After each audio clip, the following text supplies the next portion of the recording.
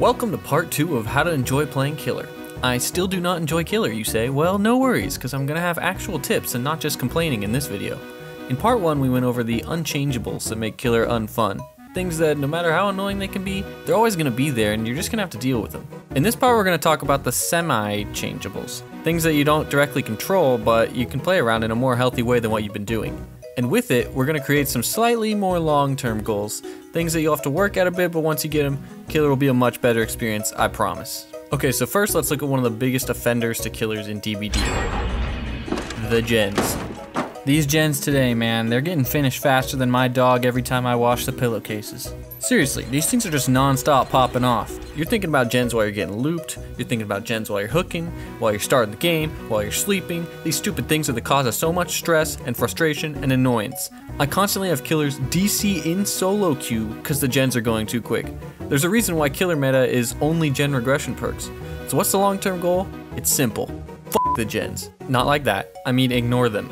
This is counter to what every Killer main will tell you, but newsflash, they're the same people who are constantly whining about how unfun everything is. So seriously, repeat after me, f the gens at every moment of the game. When you pick your perks, f the gens. These perks are all really strong, but they're boring as hell. They're all passive. It's the same gameplay experience as playing with no perks, but the torture just lasts a little longer. When you load in, f the gens. Use them to find people, but after that, just worry about chases. When you feel like you're taking too long to down a survivor, hey, f the gens. They're the only reason you feel that way. Chase that little shit, because they're probably good and you can learn a lot from them. In case you don't get it yet, f the gens. Do not think about the generators. Playing for generators will only make the game stressful.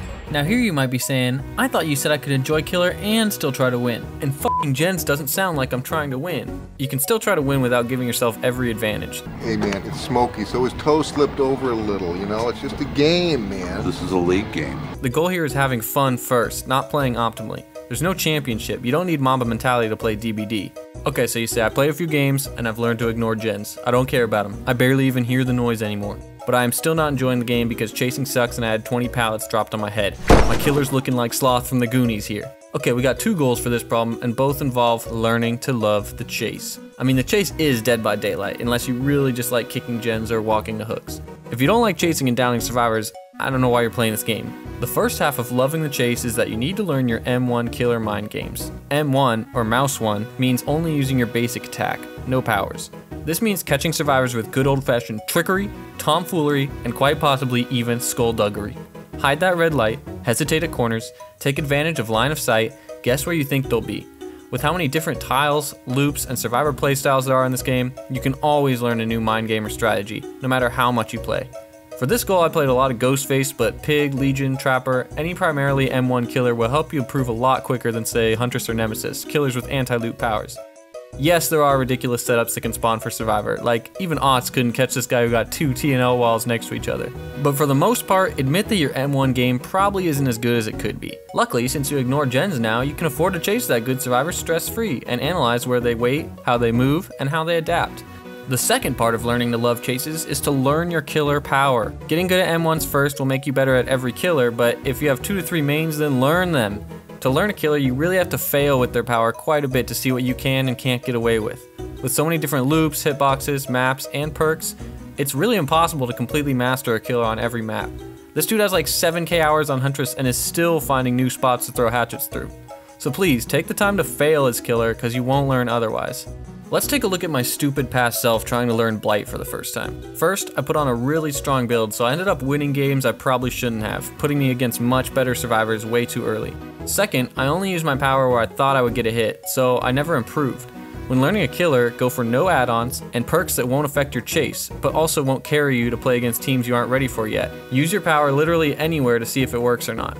When I play Survivor, almost all my losses come from my team or myself making stupid mistakes. Rarely do I ever play a killer who really knows their power well. And trust me, it's obvious when they do. So learning to love the chase really just means being okay with failing at first. I promise that within a short time you'll be ending chases quickly with a combo of M1 mind games and your power, and you'll start to even appreciate good survivors because they can actually still outplay you and teach you something you don't know. So now you don't care about gens, you're getting pretty good with 2 to 3 killers, and you're probably getting better at every killer because you kept working on your M1 gameplay. At this point, you'll probably start to get frustrated at the survivor meta, especially when you really outplayed them and they got bailed out by a perk or item. Here you can start adding back in killer add-ons, as they can give a big boost when you need it, but really it's not some miracle counter. It is frustrating when a survivor dead hards your power, especially if you have a cooldown, or when you're having a competitive game and 2 or 3 adrenalines pop, completely destroying your momentum. You may start to get tempted to camp, tunnel, and break out the gen slowdown perks again, so the third goal is to learn to stay calm. This will let you do a few things. Number 1 is remember who has what. Knowing which characters have dead hard, have used their unbreakable, are trying to force decisive strike. This will all be much easier if you have a cool head. Number 2, it lets you see the massive confidence that these perks give survivors. Meta doesn't make them good, but it definitely makes them think they are, just like me when I was learning Blight. So when you see a player that has no fear, like this guy who definitely should have dropped that pallet, they're probably loaded out with meta and you can treat them that way. Which way is that? Number 3, have no mercy.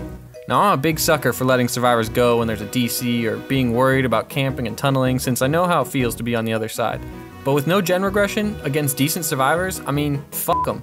I don't mean face camping and intentional tunneling, but I do mean snowballing with no mercy, pressuring the save if they leave him on the hook too long, and kill him if you run into him, regardless of who got off the hook when. The loaded out Swifts and clicky squads are usually the easiest to tear apart, because they're too altruistic, or they think you'll play just as dumb as the last killer they destroyed. Staying calm will let you do the little things right, the things that they aren't used to being punished for. If they call you a tryhard after the game, that pretty much just means that you did to them what they thought they were going to do to you. To them, it's never their fault they lost, so don't waste any of your time arguing with them. Can't be worried about that shit. Life goes on, man. If they can't do 5 gens with you having no slowdown perks, that's their problem. So if you follow these steps, you'll probably lose a good amount of games for a month or 2, depending on how much you play, especially as MMR adjusts for you having no gen regression. But I promise it will click and you will start winning a lot. Yes, even with no gen regression. I promise, slowdown perks have nothing on being actually good at killer gameplay. You'll also be in a lot better MMR for your skill, not for your perks skill. But there will come games where you get beaten so badly that you feel like you haven't learned shit. So I want to cover an important fact, that each game of DBD is heavily affected by RNG. For those of you that don't know what RNG is, it's the fun idea that while speedrunning a game, you can randomly get hit by an airplane. But actually, it's just a way of creating new and different experiences through random variables in the game. Left 4 Dead was amazing at this. You could play the same campaign 50 times and new item, weapon, and special infected spawns would drastically change the way you played. Even a few maps had paths that were randomly generated, making a new challenge each time. Dead by Daylight's RNG takes place mostly in their maps. Now first, let's realize that even loading into a good or bad map is essentially RNG. The fact that you can play on Dead Dog Saloon or Fractured Cowshed should be a massive indicator that this shit ain't gonna be fair every time.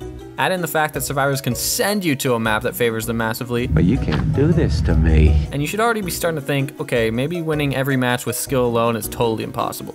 Now, even if you get a good or average map, the RNG of gen spawns, loop tiles, totems, and exit gates can change your game entirely.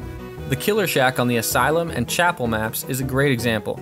If this window faces the wall, it's not so bad to catch survivors. But if it's on the other side, a single survivor can literally loop you for 10 minutes, since it leads straight into more strong tiles. So when you combine a bunch of small RNG things like this in a game where seconds are crucial, they can really start to stack up for or against you. And yeah, it does go both ways. It's easy to think you won with your skill when you get mid-witch as a starstruck infectious fright nurse, but come on, you had a ton of help. Seeing the negatives when things don't go your way is human nature, but did you appreciate getting Rotten Fields as Hillbilly last game, or just chalk up your win to your own skill? Did you appreciate when this window was blocked on Haddonfield? Or even that none of your survivors brought a strong medkit or a brand new part? I know that's not technically RNG, but it might as well be because you have no control over it. The long-term goal here is to recognize that RNG, from map choice to loop spawns to survivor items and perks, can absolutely make or break a win. After a loss, take a second to think about what you had no control over and maybe realize it's not all on you. Imagine you're LeBron James showing up to a basketball game, and the refs are like, well, for this one, we rolled the dice, and your rim is at 15 feet, your opponents can call their own fouls, and Russell Westbrook is on your team. So that's it. 4 long-term goals that you can work on to rebuild your killer gameplay from the ground up.